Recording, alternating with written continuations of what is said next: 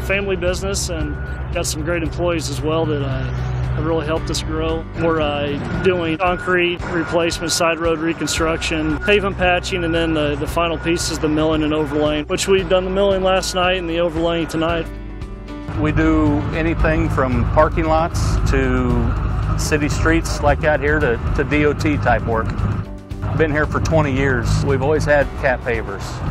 This project's here in Topeka. It's on Wanamaker Road, which is the main, the busiest road here in Topeka, in the capital city of Kansas. This is a $4.5 million job. This job was originally a 2-inch mill and overlay. There's concrete under asphalt.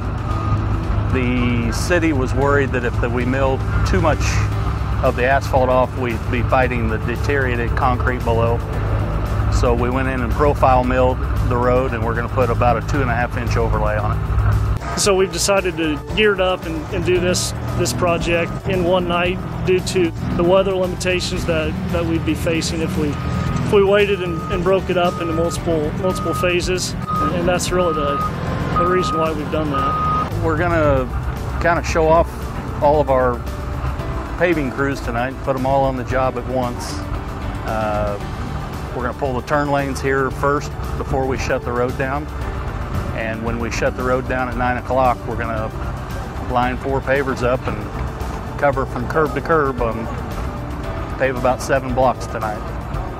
We've got about 5,000 ton of mix to put down tonight. Typically with one crew, that's 3 to 4 nights of paving. We're just going to truck dump directly into the paver tonight. Try and keep things a little simpler with 40-some trucks running tonight. Trying to make a 4-day job into a 1-day job. We've got 2 new F-Series 1055s. We've got a 1055E model and a 1055D model tonight.